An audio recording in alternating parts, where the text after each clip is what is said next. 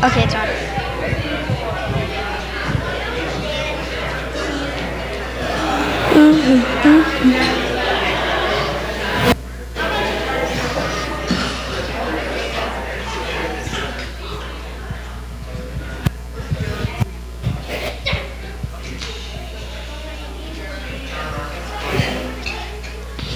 Christmas is coming.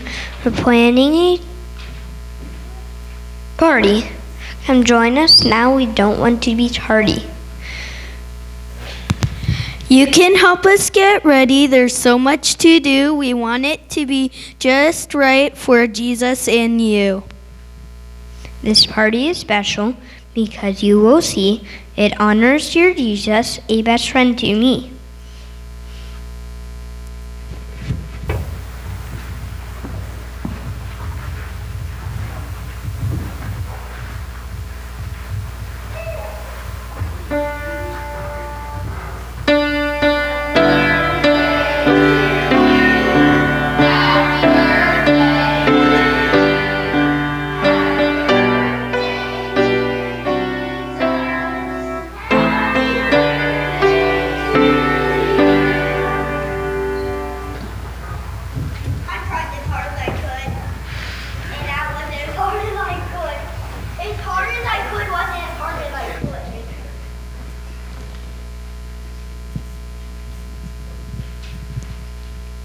First, we put up decorations, trim the tree so fine, silver bells and twinkling lights make our room just shine.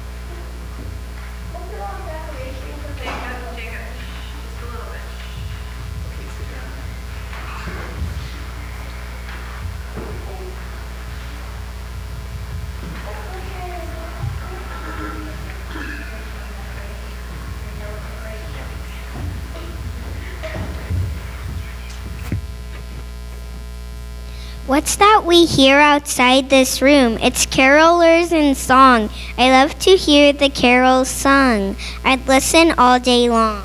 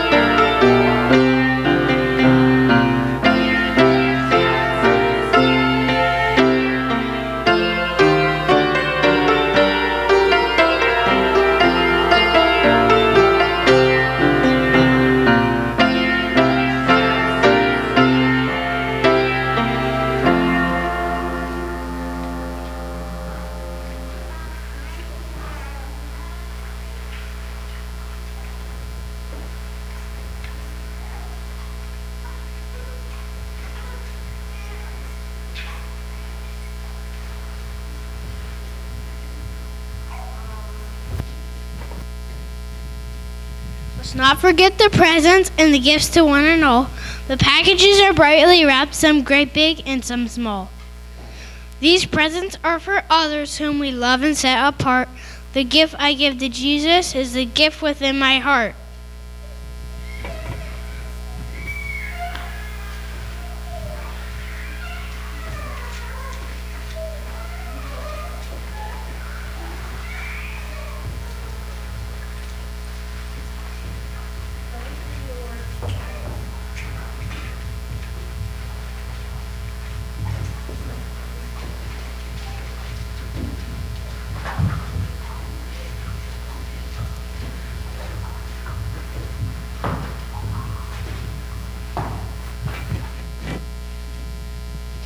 There is one more important thing we want to emphasize. The Bible tells about the birth. It's right before our eyes.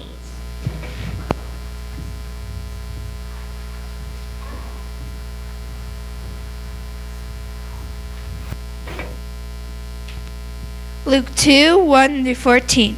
In those days, Caesar Augustus issued a decree that a census should be taken of the entire Roman world. This was the first census that took place while Quirinius was governor of Syria, and everyone went to his own town to register. So Joseph also went up from the town of Nazareth in Galilee to Judea, to Bethlehem, the town of David, because he belongs to the house and line of David. He went up there to register with Mary, who was pledged to be married to him and was expecting a child. While they were there, the time came for the baby to be born, and she gave birth to her firstborn, a son. She wrapped him in cloths and placed him in a manger, because there was no room for them in the inn. And there were shepherds living out in the fields nearby, keeping watch over their flocks at night. And the angel of the Lord appeared to them, and the glory of the Lord was shown all around them. And they were terrified. But the angel said to them, "Do not be afraid. I bring you good news of great joy. That will be for all the people. Today in the town of David, a Savior has been born to you. He is Christ the Lord. This will be a sign to you. You will find a baby wrapped in cloth and lying in a manger." Suddenly, a great company of the heavenly host appeared with the angel, praising God and saying, "Glory to God in the highest, and on earth peace to men on whom his favor rests."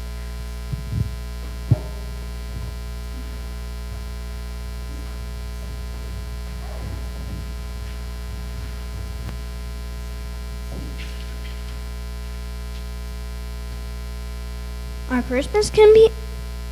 Christmas can be merry and filled with cheer and joy, all because of Jesus, God's precious little boy.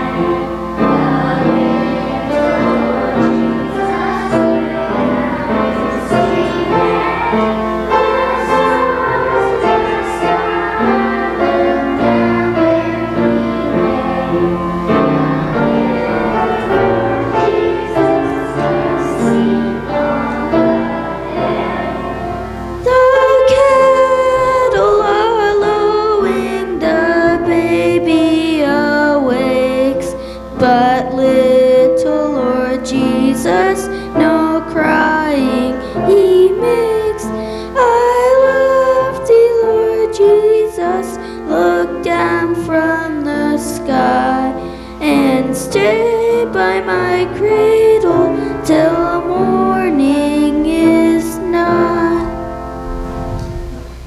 Be near me, Lord Jesus, I ask thee to stay close by me forever and love me, I pray. Bless all the dear children in thy tender care, and fit us for heaven to live with thee there.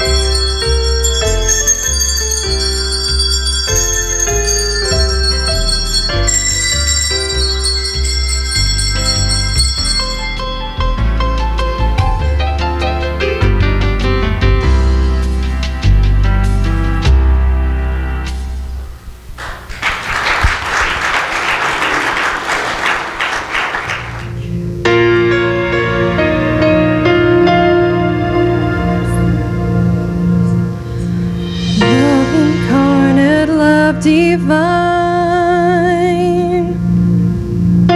star and angels gave the sign.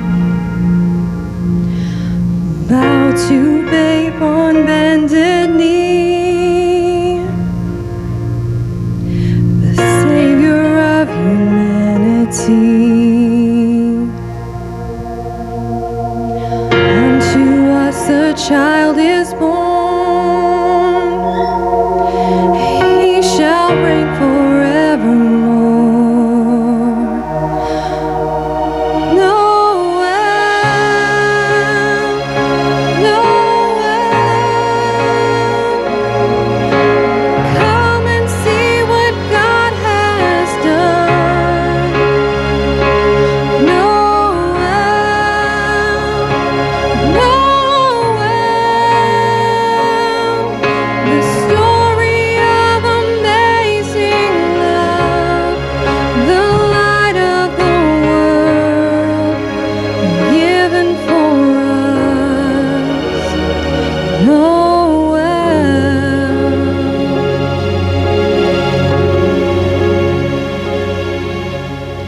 Son of God and Son of Man,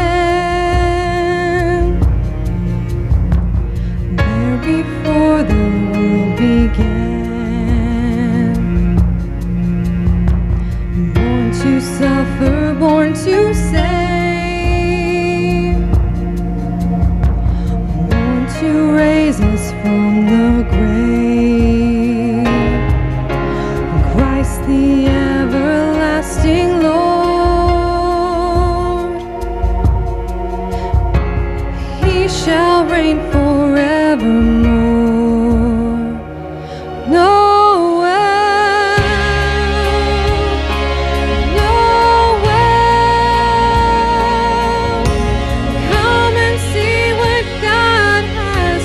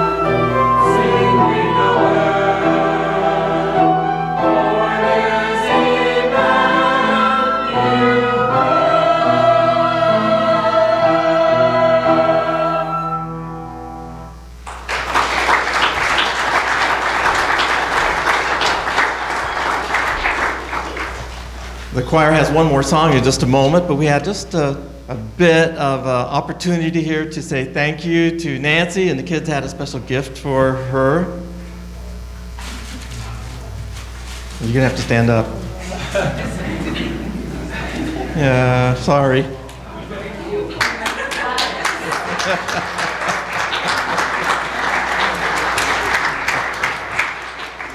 Nancy, we do appreciate all your work and your help. For those of you that I haven't met, I'm Nate Reckling. I'm the pastor here at the Princeton Church. Thank you for coming tonight. We do hope you'll stay and enjoy some refreshments for us in just a couple of minutes. There is a theme kind of going through our time tonight. It's the themes of a birthday celebration, right? A birthday party, birthday gifts that are given. And when you think about gifts, there's a verse that comes to my mind often, and it's found in Paul's letter, his second letter to the church in Corinthians, and he just says briefly, "Thanks be to God for his indescribable gift." It's a gift that he couldn't quite figure out how to wrap, right? He couldn't figure out quite how to put all of the pieces, how to say it. He'd been talking about it in the previous verse, and he used another word you hear a lot about in churches, and he'd been talking about grace. And in this verse, it's the gift of grace. And when I was in Sunday school, they taught a little definition of the verse, of the word grace. Grace is G-R-A-C-E. And they turned that into an acronym that says God's riches at Christ's expense. Have you heard that before? That's grace. God sent his Son to be born, to be a gift to us, to provide for us things that we could never provide for ourselves. It's a gift. He's our gift, and he brings with us all those things that God wants to offer to us, not because we deserve them, not because we've been good and kind all year long, but simply because he loved us, and he wants us to receive his goodness from him. It starts with forgiveness.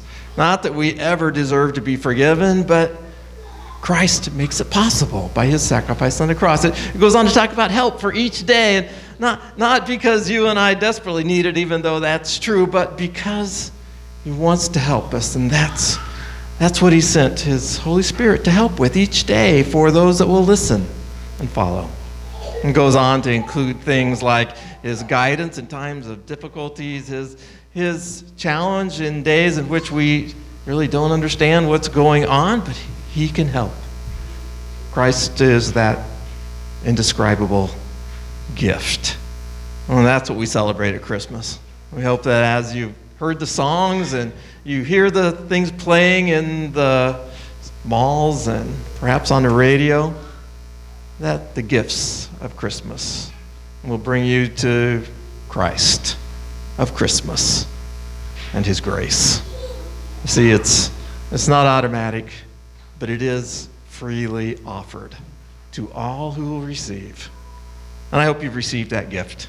And I hope tonight, as we finish with our last song, that perhaps it will sound even more precious to each one of you.